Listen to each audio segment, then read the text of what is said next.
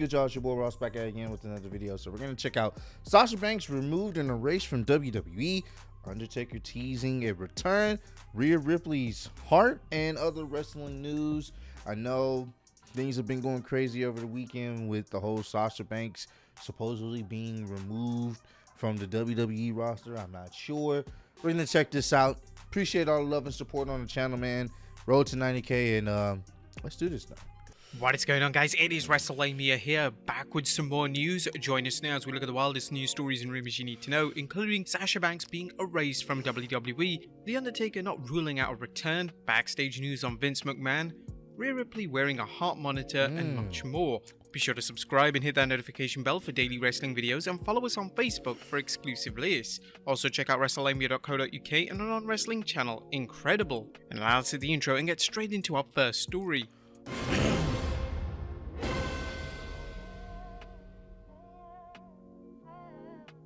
Now our first story today looks at Sasha Banks being erased from WWE. Our top story today looks at the current situation with Sasha Banks and how it appears the WWE are attempting to erase her from the company.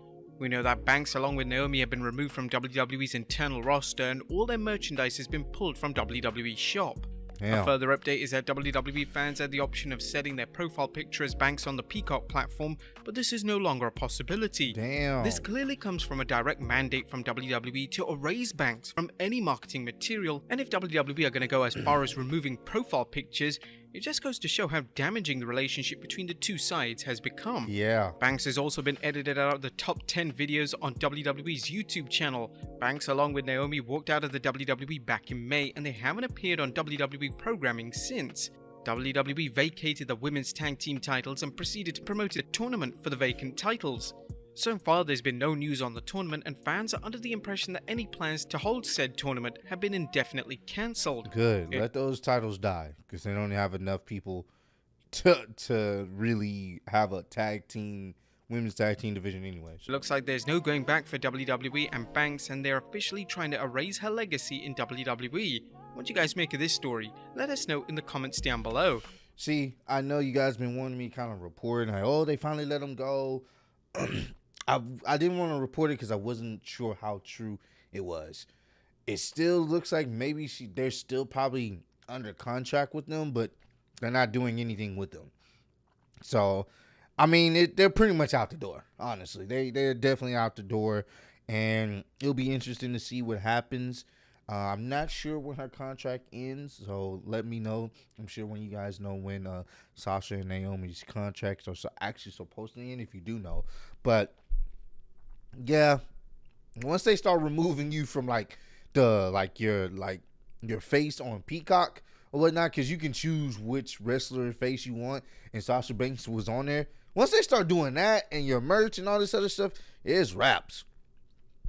I guess whatever. I'm sure there have been talks, but I don't think it's reconcilable. So I don't know. Will Sasha Banks go to AEW?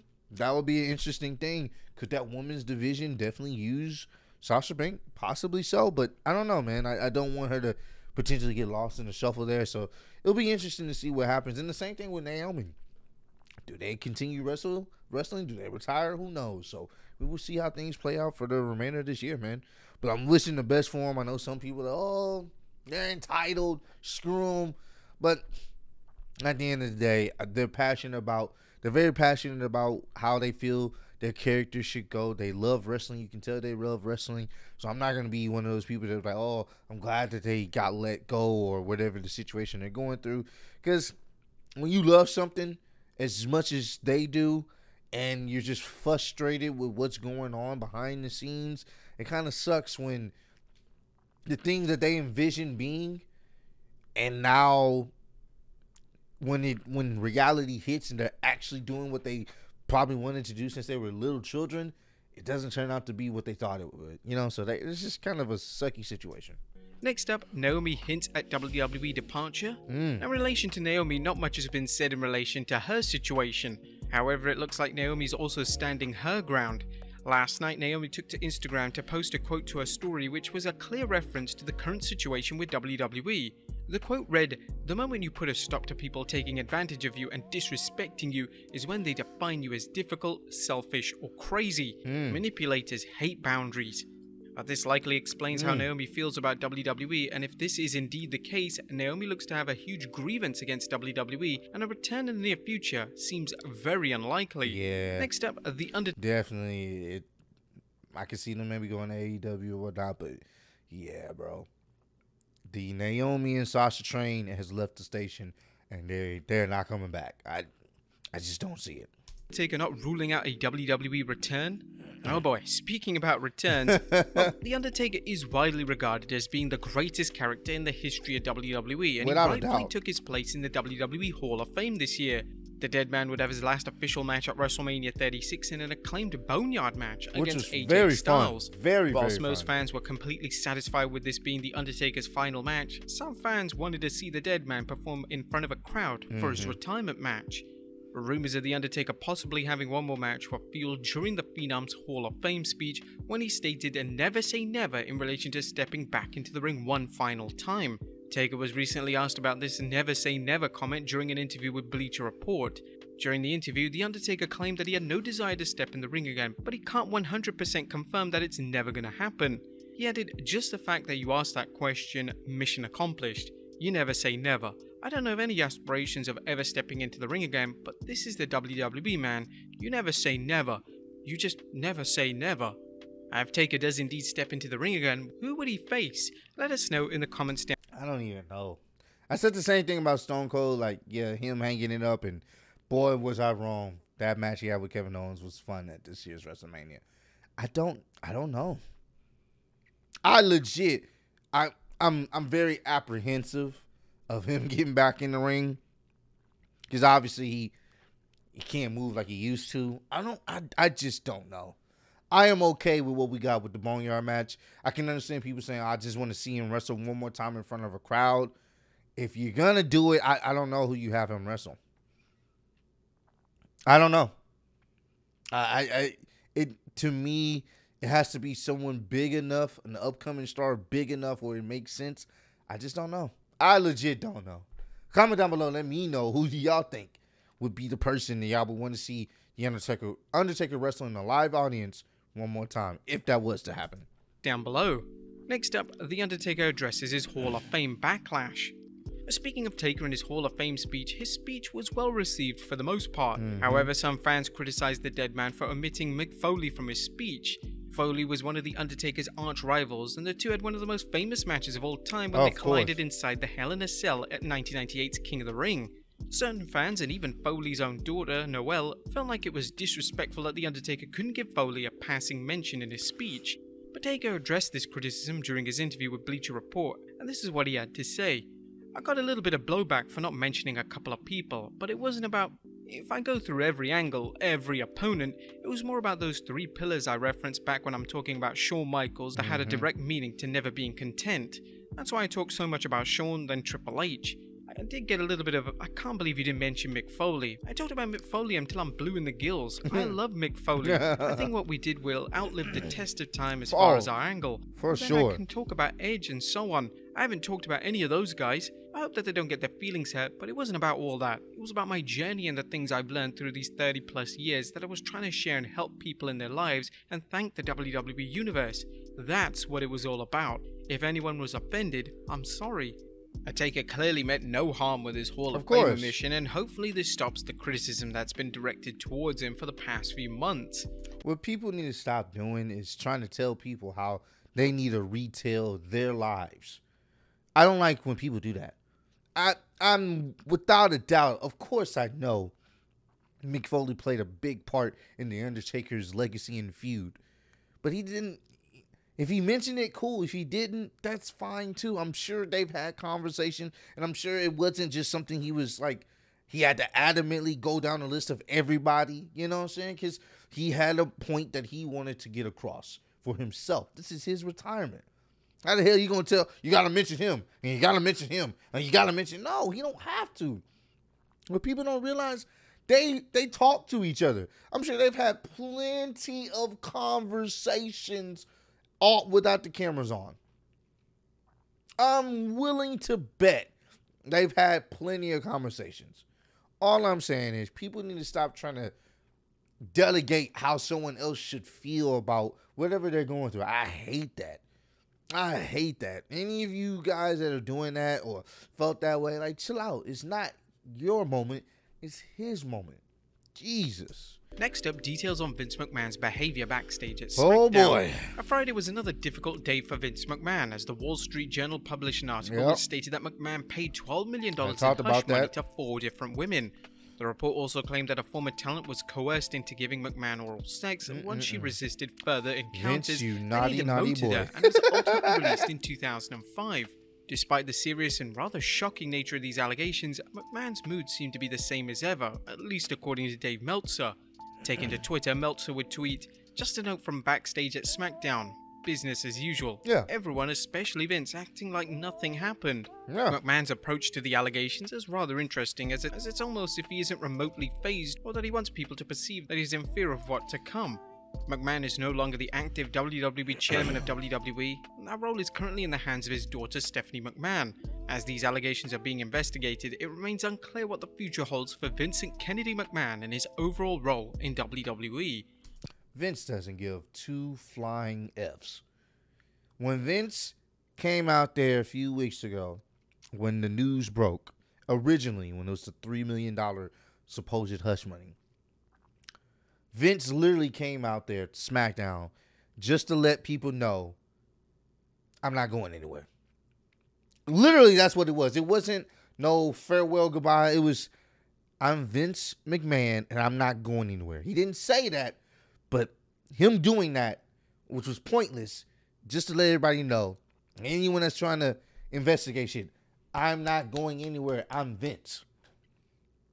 So now that more things are coming out, do you think he cares? No. He don't care that much, to be honest with you. Vince has always been a guy of, if there's an issue, he'll overcome it. There's a problem, he's going to find a way to overcome it. He's not really worried about that. So, yeah, he's not sweating the shit. He's not sweating it at all. Next up, Bianca Belair has her gear stolen. A reigning Raw Women's Champion Bianca Belair has taken to Instagram to reveal that she's had her gear stolen. Specifically, Belair's Raw Survivor Series gear has been stolen, and Bianca has asked fans to be aware that it's stolen property if they ever see it on sale online. Belair didn't reveal how her gear was stolen, but hopefully it turns up and the talented Belair is reunited with one of the most popular in-ring attires. Next up, it seems like somebody in the back that's back there in the locker room stuff. Maybe they was able to get into her locker room, get her gear, and dip on out. So that's what it seems like. It don't seem like a random fan can just walk back there and take somebody's gear.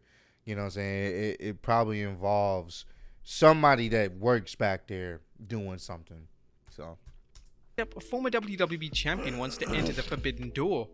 Kofi Kingston, during his extensive run in the WWE, has faced a who's who of WWE legends, but Kingston revealed that he would be interested in stepping through the Forbidden Door and possibly facing talent from other promotions. While speaking with Sebastian Hackl for WWE Deutschland, Kingston discussed his desire to step through the Forbidden Door, and the former champion stated, "Yeah, I mean, there's a lot. I think more so now. Well, you know, since Mickie James came to the Rumble, right, the quote-unquote Forbidden Door that was never to be talked about was opened. So there's lots of different people from a lot of different promotions that are incredibly talented that I would love to mix it up with and have matches with for sure. The WWE has certainly become more lenient in using talent from other promotions. It was this month that AEW stars Chris Jericho, Bryan Danielson and Paul White appeared on Raw via recorded video, so nothing is off the table. WWE allowing their talent to enter the Forbidden Door would be an interesting move for sure, and would certainly help talent stay motivated as well as bring exposure to other companies. That would be interesting. The fact that Kofi had said that. I don't know. That would actually kind of be interesting to see him wrestling in another company, maybe AEW, maybe somewhere else, you know. But the one thing that I can respect with certain wrestlers, especially in WWE and in AEW, a lot of them, like, they're cool with each other. They hang out. They're friends. Hold on, y'all. Hold on. I thought I had to burp, but I didn't. But, you know, they're cool with each other. They hang out. And it's one of those things where it's like, I wish the fans would get that. I see so much on Twitter. I just see it all the time. Twitter and on the YouTube comments. Fans just going back and forth. Like it's a real war. Like literally just saying the most heinous stuff to represent WWE or AEW when the actual wrestlers themselves are cool with each other. Most of them are. And to hear Kofi say, hey, I wouldn't mind, mixing it up with some other people in other companies, that shit lets you know, hey, y'all, chill out. It's not that serious, bro. Like, calm down. If the wrestlers are cool with each other in different companies, why can't y'all just agree to disagree? Like, I just never understood that. Finally, Rhea Ripley wearing a heart monitor. Our final story today looks at the injury status of Rhea Ripley and a worrying Twitter post from the former women's champion. Ripley is currently out of action with a brain injury, and this brain injury is said to be concussion related, but we're unaware of the timescale of Ripley's return. Fans have grown increasingly concerned for Ripley after she posted a photo on Twitter with the caption, "I'm Iron Man." In the photo, Ripley was wearing a heart monitor, which is traditionally worn to track potential irregularities in the heart. Now, we're not aware of Ripley having any established issues with her heart, and we certainly hope that everything is okay. Ripley was initially set to face Bianca Belair for the Raw Women's title match at Money in the Bank. However, due to her injury, she was pulled from the match. There were rumors that WWE may look to rebook the match for SummerSlam, but Ripley has yet to return to WWE television. Yeah. But there you have it, folks. Hey, I wouldn't rush it with Rhea Ripley. If they're doing heart monitor stuff and it's brain related, take your time. Don't rush it. The match is not going anywhere. The company's not going anywhere. Take your time. Anything dealing with the heart and the brain, you definitely have to be careful.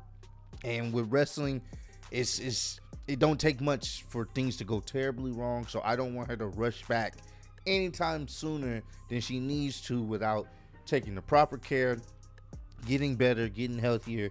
And when she's ready and able to, physically able to, then she should come back. But I'm wishing her a speedy recovery.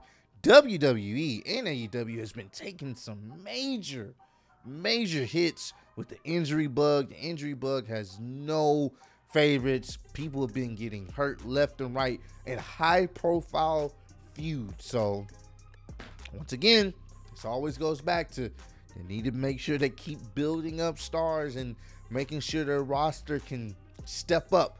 When someone get hurt, someone just replaces them, and then keep the ball moving. So, but comment down below. Let me know what was probably the most, I guess you could say, shocking news related story from this video. For me, it would probably have to be, I want to say, the whole Undertaker potentially teasing him coming back. It's a surprise only because I know, it's the Undertaker is one of those guys where he wants to end it off on a good note, and it's very surprising that he would even kind of keep throwing that out there. Like, you never know, you know what I'm saying? Like, that's a surprise. And in my opinion, I just kind of had that idea once he did the boneyard, the little boneyard match or whatever you want to call it. He was kind of done. But to hear that there may be just something that can get him out there one more time, that was a very big surprise for me personally. So I don't know if it does happen, but we will see in the future. But appreciate all the love and support. Road to 90K. Appreciate y'all kicking with me. See y'all next one. Peace.